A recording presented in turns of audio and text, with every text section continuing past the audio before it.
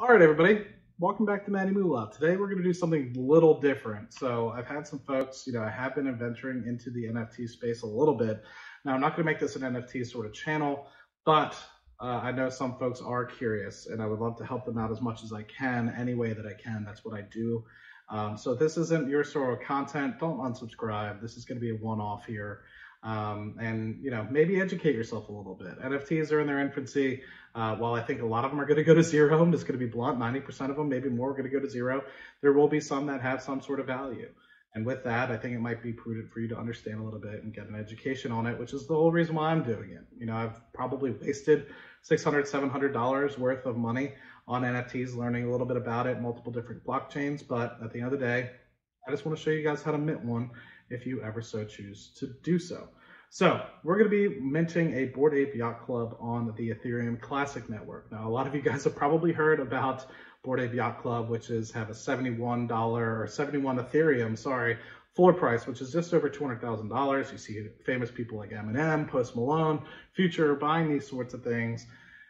This isn't that. This is Ethereum Classic. So it's a little bit different of a blockchain, different currency altogether, but it's the same exact sort of apes that you're getting on the Ethereum chain, just a slightly different background. So same rarity, all that stuff as the originals from the Ethereum blockchain, just on Ethereum Classic.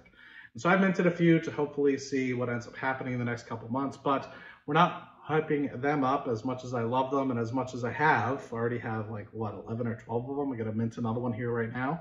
I'm just showing you guys how to do an NFT. So that's the real hope of this. So find a project that you like, community. Hopefully it's community-based. Hopefully there's a great community behind it. Hopefully you like the art as well, because like I said, some of these things are eventually gonna go to zero. So hopefully you like the space, you like that art particularly, and you really like the community that you're getting involved in.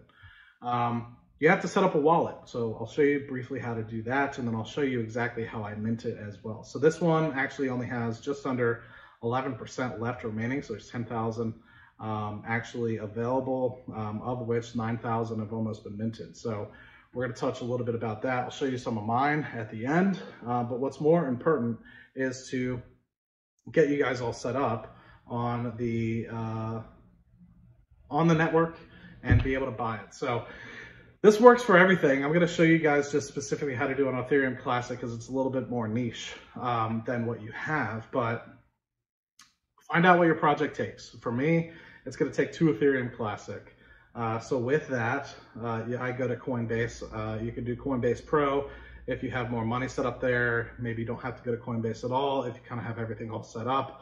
But if you're kind of new to the process, link up your bank account, mine's Wells Fargo, to Coinbase, and buy your Ethereum Classic in that respect. And then you're going to have to send it to a different wallet for you to be able to sort of mint to.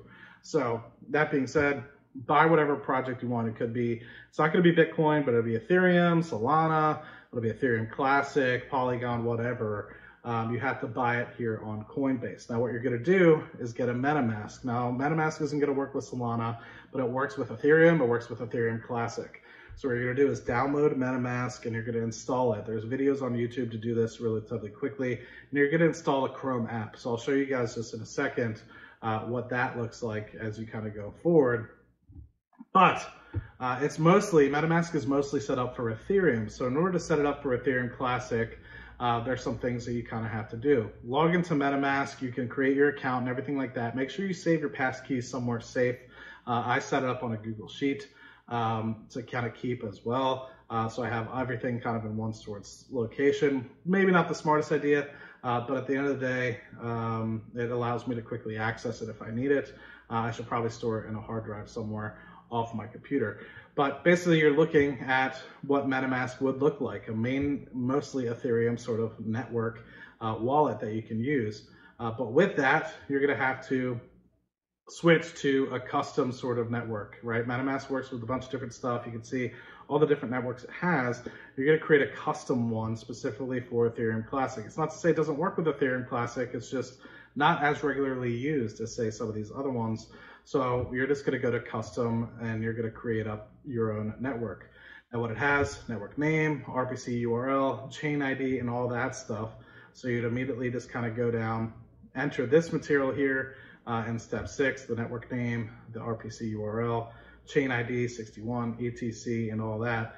And it's literally that simple. Now I'm going to exit full screen mode because I have my MetaMask sort of set up. And what then you'll see is I kind of have the two networks set up. I have my main wallet, which has Ethereum, which I don't really use this one for Ethereum, and then I have my Ethereum Classic one set up. I did that all utilizing this website here. I'll put it in the description for you guys. So you see now with that, I have two Ethereum Classic just kind of sitting here waiting to be utilized.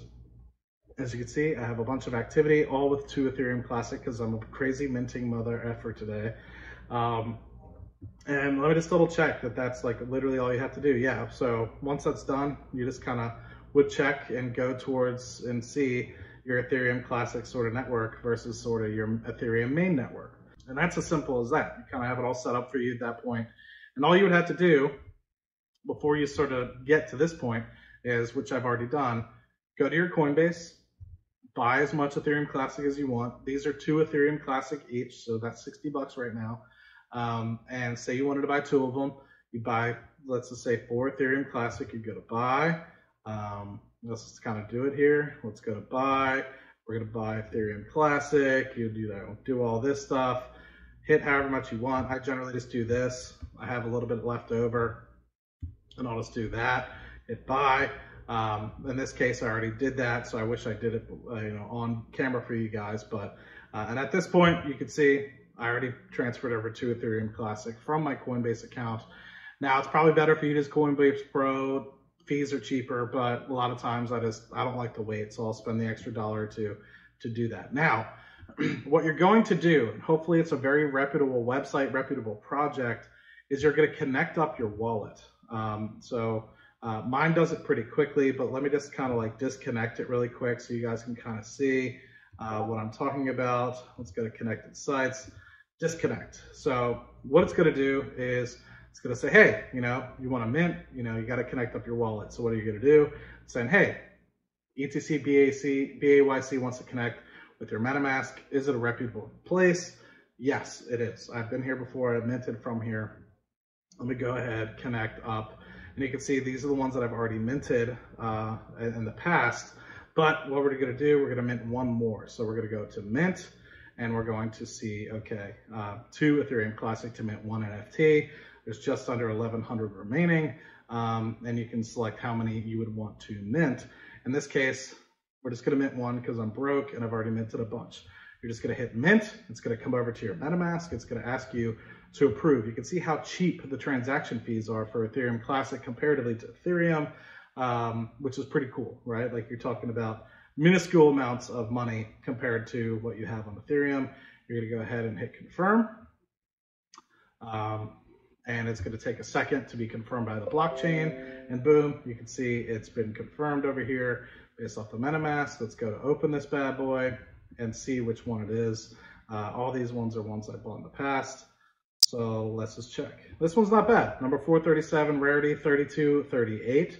So can't complain with that. It's mine. You can see I own it on the blockchain. The cool thing about this, you can actually just download it to your computer. Some people might think this is the funny part. So I'm literally just copy, saving, putting it into sort of like all my NFT sort of buckets.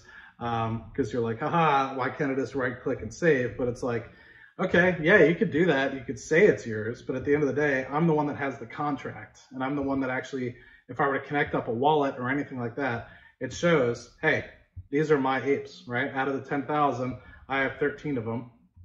And these are mine. You could copy, right click and save. But at the end of the day, if I were to actually sell it, people are going to be like, okay, where's the contract, right? Like you can copy the Ethereum normal ones for 70 ETH and just be like, okay, right click save and let me sell it to you. And if somebody doesn't know what the hell is going on, maybe they'll buy it from you. But if they're smart and they understand what's going on, the actual contract of it, they would say, dude, like, let's set it up on the blockchain. Let's get it certified by the blockchain, right? And you saw what happened. Like I hit yes, and it basically went through the network and it got approved by the network. All the people that are mining out there certifying the transaction said, yep, okay, this person is moving to Ethereum Classic to Ethereum Classic Bored Ape Yacht Club, and we're going to mint him. mint him the transaction. And so if you were to go into the actual blockchain, you could see it was minted. It wasn't just transferred, it wasn't stolen, it was minted and given to my address. So originated and created, and I was the first owner of it.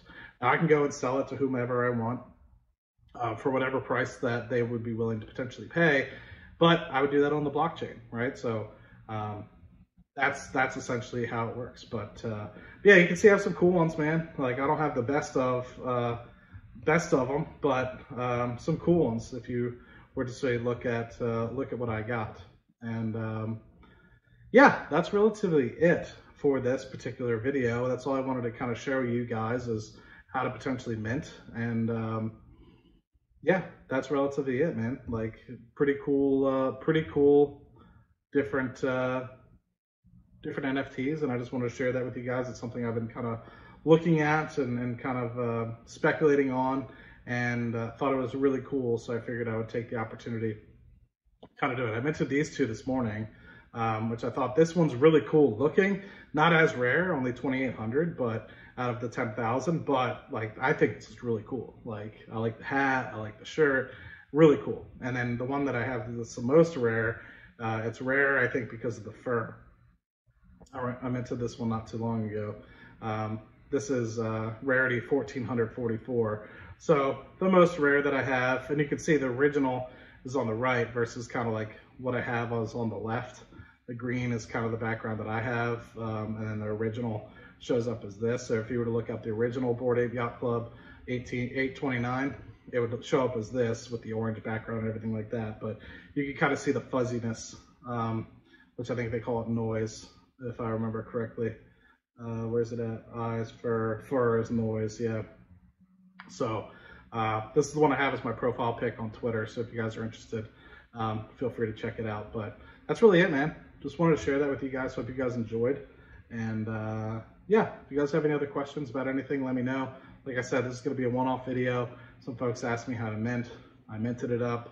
And yeah, just hope you guys enjoy and see you guys on the next video. Cheers.